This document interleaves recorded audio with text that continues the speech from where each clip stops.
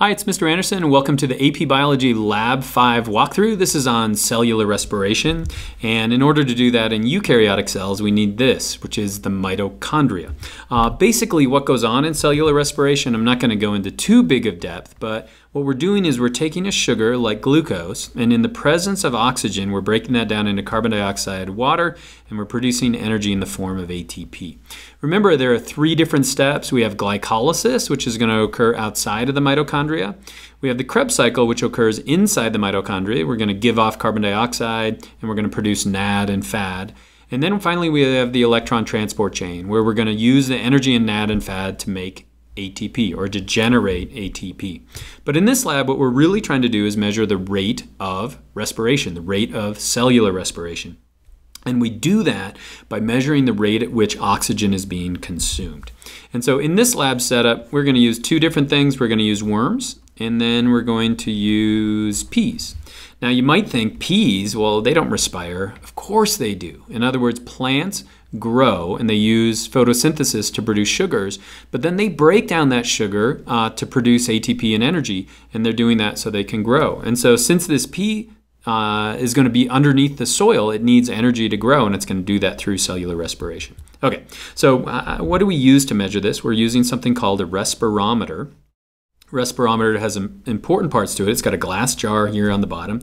Usually I'll put weights on the bottom so it's going to sink, and I'll get to that in just a second.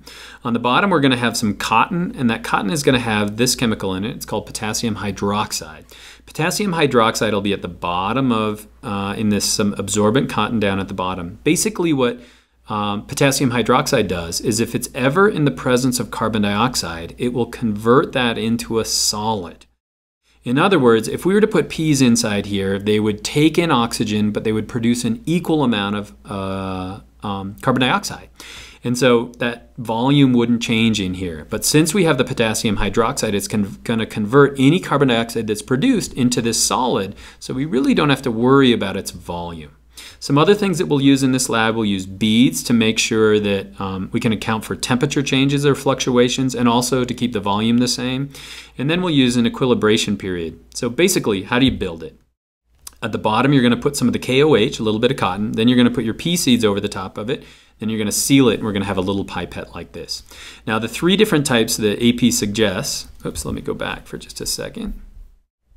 Okay, now the three jars that AP suggests are we're going to have one where we're going to have peas in it, where we're going to have one where we have dry peas or non-germinating peas, and then we're going to have one where we're going to use just glass beads. Now these glass beads are simply a control. These ones are used to subtract our values to account for just fluctuations in the temperature and how that affects it.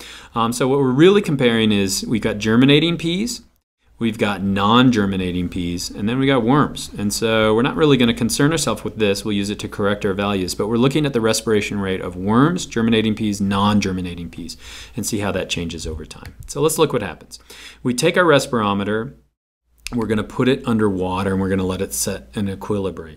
And basically what you'll get is a little air bubble that forms right here. So there's going to be oxygen inside here. Oxygen is going to go all the way out here.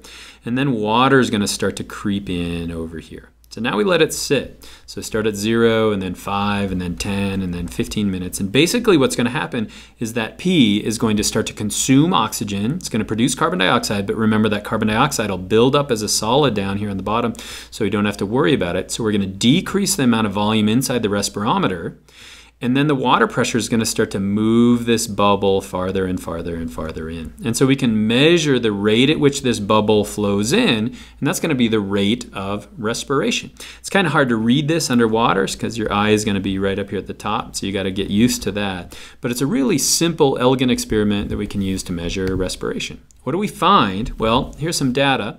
So here'd be the beads alone. Again, we're using that to just accommodate for any changes, because temperature fluctuations are going to have a huge influence on this. We now got our germinating peas, dry peas, and then worms. And so we can subtract any changes inside the beads from these other ones to account for any changes in temperature. But if you look at this person's data, what they got is the steepest line, and these should all be linear, is going to be the germinating peas. So the germinating peas are going to have a line like that.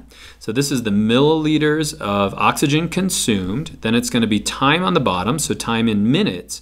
And so the slope of this line, if I were to figure out the slope of this line in milliliters oxygen consumed over minutes, that's going to be the rate of respiration. We'll find that that's a greater rate than that of the worm and a greater rate than that of the non-germinating peas. And that's because these ones are not activated. They're not doing cellular respiration. If we were to soak them in water, then they would start to activate and start to actually do those things. And so we could do the rate of each of those, then graph it, and that would be a histogram of the rate or the change over time. And so that's the respiration lab, and I hope that's helpful.